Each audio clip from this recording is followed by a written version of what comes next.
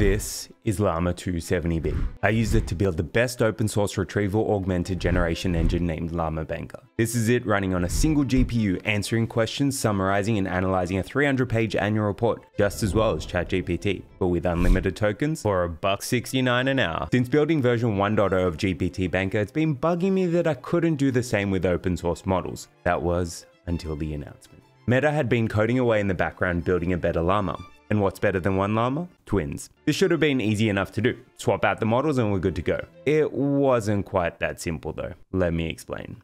To get started, I first needed to install PyTorch and a bunch of other dependencies. Easy enough. Grab the command from the PyTorch website and throw it at a command line. But I want to try running the entire app on RunPod. That way I'd have a GPU that's fast enough to run LLaMA 70B. That would prove to be an absolute headache. While at it, I'm also going to install some other dependencies, including LangChain, transformers, SciPy, as well as some optimization libs. Turns out I also needed some open source embeddings, so I'll install some libs for that as well. I'm using sentence piece and sentence transformers. More on those in a sec. Rather than going my usual route and relying on LangChain, I decided this time I wanted to do as much as possible with other libraries. So transformers was big in play here.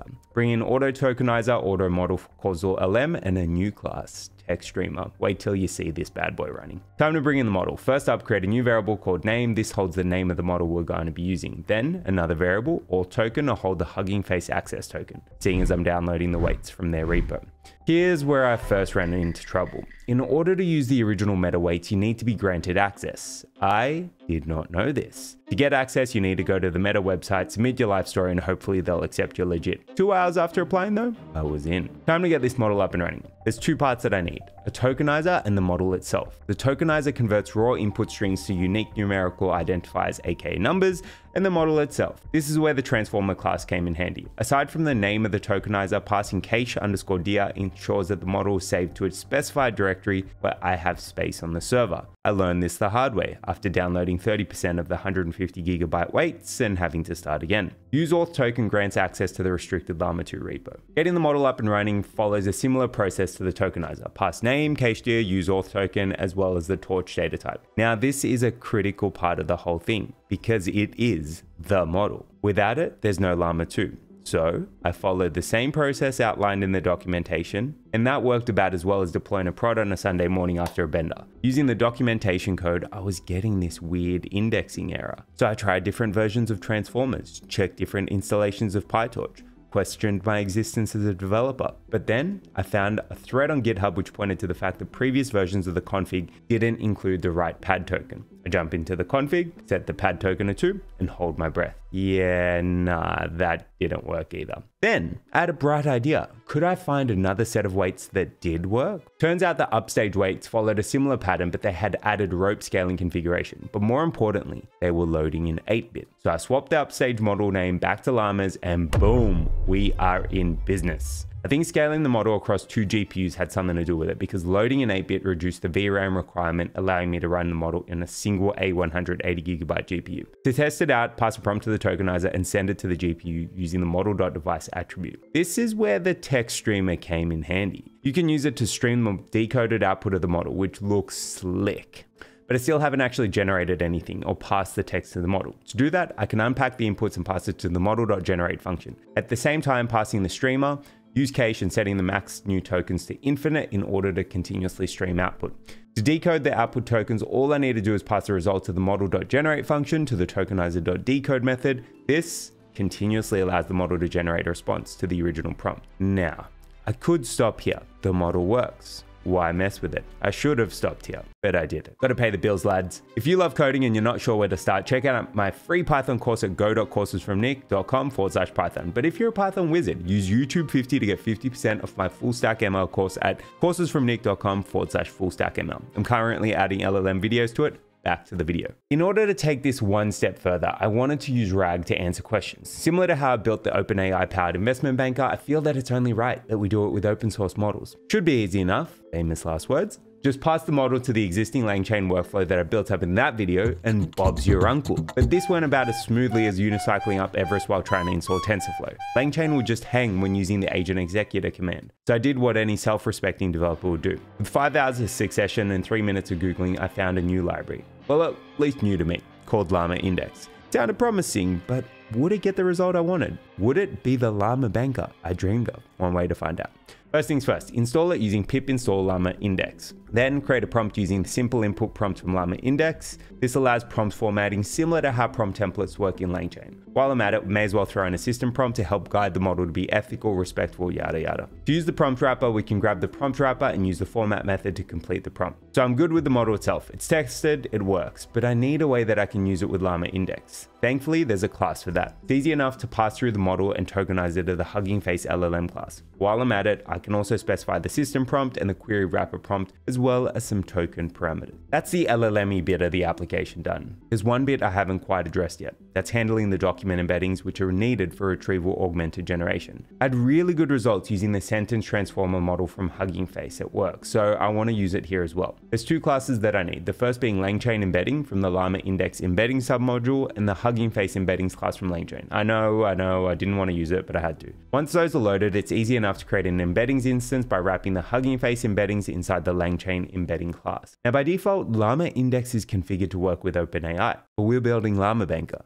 not OpenAI Banker, so I need to switch this out. The way that's possible is by changing the service context for LLaMA index. The service context class and the set global service context function can be grabbed from LLaMA index to help with that. The goal here is to tell LLaMA index to use the model that I loaded from transformers. To this, I can create a new service context and use the from defaults method to specify the LLM and the embedding to use. If you want to use different models, this is where you'd be passing it in. The chunk size here is important. It tells LLaMA index how to split up the document. A larger chunk size means you're going to get chunkier. Smaller chunk size means you're going to get smaller. Blocks of text passed to the model for context. The service context is now created, but this needs to be set so that LLaMA index recognizes it. That's done by passing the context that was created to the set global service context function. Perfect. Now, how about those documents though? The documentation makes it pretty clear how to load a document using simple directory reader. Testing this out with a PDF was a shocker though. When I queried using this method, it looked like I was skipping pages. To be perfectly honest, I didn't dig into it because I had another idea. First up, install LLaMA Hub. This opens up a range of other extensions that can be used to extend out LLaMA index. My goal was to try to load the PDF directly into the LLaMA index vector store indexer and query from that. The vector store index class can be imported from LLaMA index. While at it, I'll grab the download loader function and path from pathlib as well. I'll show why these are needed in a sec. The download loader gives access to a bunch of other extensions for use with LLaMA index. A quick search shows that PyMu PDF reader was available for use. So I set this as the argument and created an instance of the reader. Then it's easy enough to load the annual report using the load method. All I have to do is pass through the full path of the annual report and pass the metadata argument as true. Home stretch now. I need a way to query the documents though, because so far I've just loaded them. This is where the vector store index comes in handy. By passing the documents to the from documents method, I can store the PDF chunks into the vector store. This means I can now query it using the LLM, but would it work better than what I got from LangChain? To test it out, I need a way to query. I can access the index query engine using the index.asQueryEngine method, and all I have to do is use the .query method, and it's now possible to query using LLaMA 2 and the annual report. This is it, a big test. If I query what was the FY 2022 return on equity, the model successfully returns the same result as what is shown inside the annual report. I'd call that a win by any measure. Now, I could stop here, but that just wouldn't be me. So streamlit app it is. But this ain't easy to do because we're doing this on what is effectively a Jupyter Notebook server via RunPod. Deployment isn't straightforward, but I want to try anyway because that's what machine learning is all about. Life, learning, and loss. Let's start by whipping up a quick streamlit app. Create the title by using st.title and naming it appropriately, and create a prompt bar using the st.text input class. This is going to return whatever is stored in it, so I can capture the prompt by setting that as a variable. Now I've already written a bunch of code for generation. I can copy that into the app. All I really need to do then is query the engine when there's a prompt. I'll throw the query inside of an if statement to achieve that. Then to run the app, all I need to do is run streamlit run app.py. We're up and running. So if I click this link, oh wait. In theory, the app is running locally inside of the Linux server/Docker container that RunPod creates, but it's not exposed to the net. So grabbing it via the browser is a bit of an issue. And this kind of sucks if I wanted to hand it out to users. Luckily, after a bit of digging and channeling my Cisco engineer, I realized I could port forward using the TCP mapping functionality in RunPod. This means I can take this IP and the external port and boom, app is running at last. Success. Now, if I ask her about a summary around the performance of the company, I get nothing.